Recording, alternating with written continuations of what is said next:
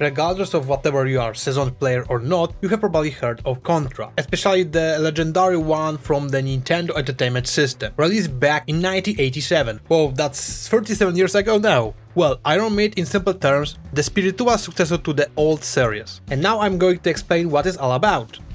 According to the developers, Iron Meat is described as a retro arcade action game where you face off against hordes of mutated enemies infected by strange meat biomass from space. Now, there is not a ton of deep, narrative-heavy storytelling here. The game shows us the basic of what's happened in few cutscenes before launching you into the action. And the plot goes something like this. On base on the moon, scientists were experimenting with some strange meat-like biomass. Sounds like a great idea, right? Unsurprisingly, the experiment went horribly wrong, breaking out and spreading around the base, infecting and consuming everything in its path. The biomass is hungry and works kind of like alien creature from The Thing. It doesn't care if it merges with living creatures or inanimate objects, so the base crew, along with weapon equipment, started to mutate in all sorts of freaky ways. Thank goodness the nightmare only happened on the moon, right? Can you imagine if this fast-spreading murderous meat landed on Earth, where even your toaster could become alive and tries to kill you? Well, unfortunately, the moon base had a massive teleporter connecting the moon to Earth. So yeah,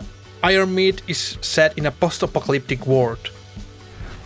There are more than few similarities between the old Contra games and Iron Meat, but that's to be expected since the new title uses the basic foundation that Contra laid out. You've got similar movement and the same type of 8-directional aiming. Of course, the side-scrolling action and that signature jump and shoot gameplay are here too. But beyond that, the some weapons, enemies and overall look have their own unique twist. So if you're a fan of Contra and you love how this game's played, you will feel right at home in Iron Meat. It's a different game but still manages to capture that same nostalgic vibe.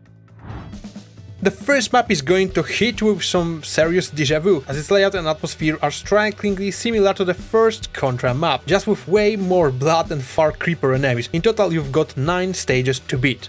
When you start, you can customize your character look by combining different parts of skins to make a unique design. Then you pick from the available stages, select your difficulty and jump in. The difficulty level really impacts your experience in Iron Meat. Enemies get more aggressive, fire more bullets, and you have fewer health points. It's not just a case of enemies having more health like in some other games. You run from left to right, and once the camera follows you and hides what's behind, there is no going back. You've got to keep pushing forward until you reach the stage boss. And, well, you know what to do when you get there. Your score throughout the game helps you unlock new skins. There are around 30 of them in total.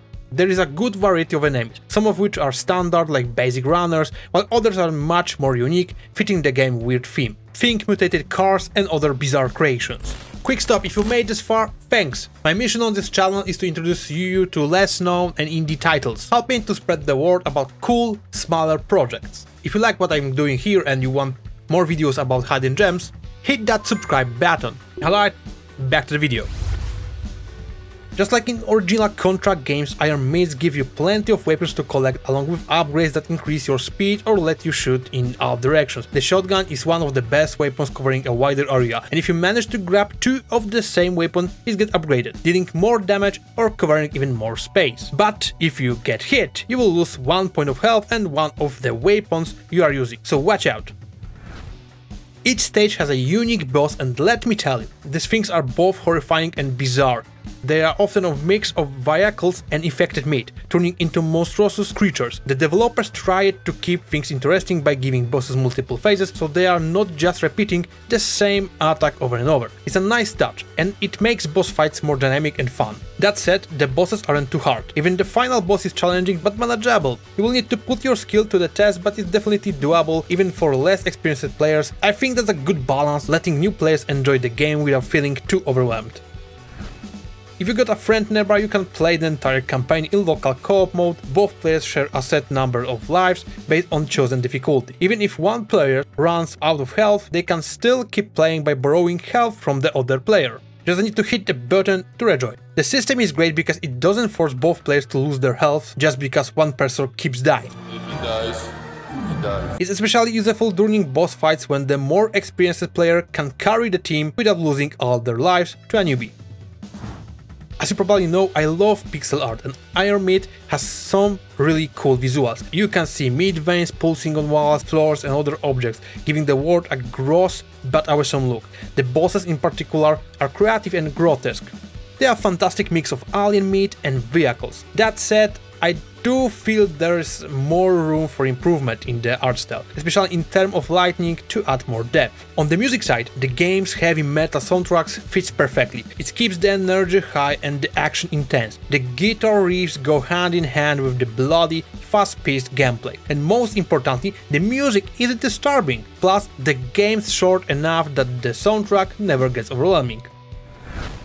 Overall, Iron Meat is a short game, but that's actually one of its strengths. It's replayable, and you can go back to unlock skins or complete challenges to get achievements. I found myself playing the game a few times just to collect more. I wouldn't call Iron Meat a groundbreaking project. It didn't blow me away and it's not revolutionizing the genre, but it's a solid, well-made game. I didn't encounter any bugs or technical issue, which says a lot about the quality of the project. While I enjoy it, I didn't feel the game wasn't trying to be much different from its Contra-inspired roots. It's fun, but if you are a fan of arcade action shooters and you are looking for something fresh, Iron Meat might not completely satisfy that itch. It's like pasta. There are different kinds of pasta, but in the end there's still just pasta, with slightly different shapes and flavors.